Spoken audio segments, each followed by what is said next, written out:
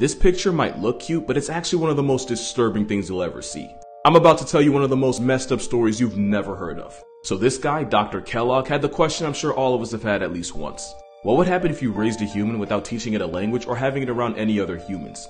Like a nature versus nurture kind of thing. It's one thing to think it, it's another to be on CPS's watch list. So this guy had a human son, Donald, that he raised with a female chimpanzee he adopted named Gua.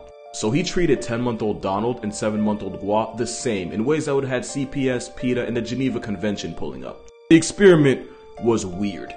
He would tap on both of their heads with a spoon just to hear the differences in the sound of their skulls. He would purposely make loud noises and provoke them just to see who would react first.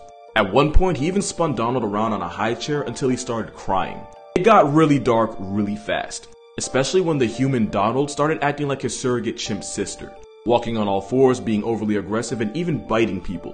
It's a shame the Pikachu meme didn't exist back then. Donald would bark like Gua when he wanted food and refused to walk on 2 feet even though he could. Eventually, the man who somehow graduated with a doctorate in psychology from Columbia realized that he was ruining his son. So he called the experiment off. The chimpanzee that they treated like a daughter and was part of their family, yeah, they packed her up and sent her away to be part of another experiment, where she was unalived by pneumonia a few months later. As for Donald, he grew to be an adult and eventually became a doctor, until he deleted himself at the age of 42. And to add insult to whatever seasoned hell this was supposed to be, if you go over to Dr. Kellogg's Wikipedia, he was described as a guy who had no tolerance for those who were unethical. Moral of this video, Thanos should start a GoFundMe. I'm starting to think he was onto something.